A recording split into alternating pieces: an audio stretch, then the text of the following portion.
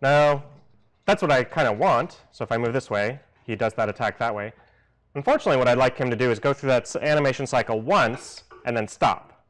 So also, I can kind of keep pressing the space bar, and it starts him back at the beginning of his animation. I don't really want that either. I want him not to be able to change anything until he finishes this animation. So I need yet another variable to keep track of that. I'm going to say can attack. I'm going to set that to true. When I press the spacebar, I go, hey, can you attack? If can attack is true, then I'm allowed to do all this stuff. And I'm going to set variable can attack to false. So now what should happen is that initially I'm allowed to attack. If I'm allowed to attack, then I say that I'm not allowed to until I finish this animation. And then the part where I set it back to true is when the animation ends. Now, one tricky thing is that I don't know which of these sprites I'm currently on. So if I'm in the walking sprite, I don't want it to stop.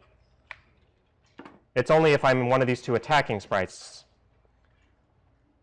I need to use an animation end, which is under other. And I need to test which sprite I am. It turns out you can find out which sprite you are by checking your sprite index. Sprite index is a built-in variable, sprite underscore index, and that has your current animation sprite. So whichever sprite I am is contained in this value. And I can ask, hey, are you, let's see, M attack left? So if my sprite index is M attack left, then I'm allowed to attack again. Can attack goes back to true. And I'm going to just change into the standing one, I think. So if it was attack left, I'm going to change into monkey stand left with my regular 0.5 animation. If my sprite index was M attack right, once again, then I'm allowed to attack again. Can attack goes back to true. And I'm going to change back into the standing right. Monkey stand right, speed of 0.5. If I'm any of the others, so if I'm standing or if I'm walking, I don't really want to change anything here when their animation sequence is ended. I'm just going to let them go. Blam! Monkey attack.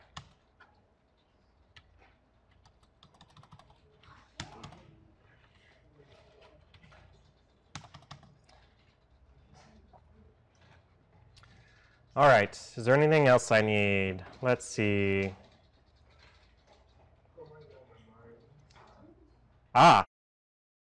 There's one little problem. If I'm in the middle of an attack and I press the left key or the right key, that's an issue as well. So I'm going to make it so that if I'm in the middle of an attack, I'm allowed to interrupt it by moving left or right. It's up to you if you wanted to do this. So I'm going to make it so that if I do press the left key and there's nobody there, I'm going to allow him to attack again. And attack, true. And I'm going to do that for the right as well.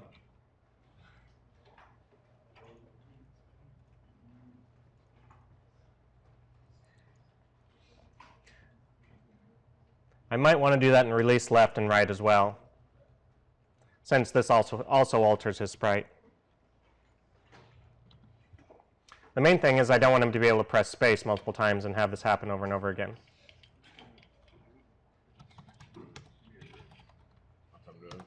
There we go.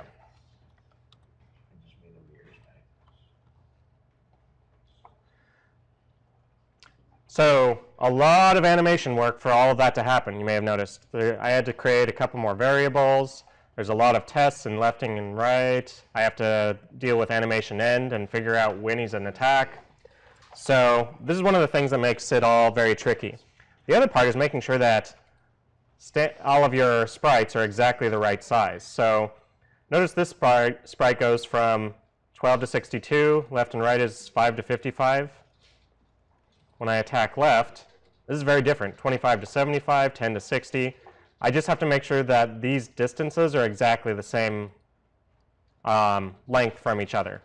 So this is a difference of 50 between 10 and 60, difference of 50 between 25 and 75, and then the exact center of that is at 50.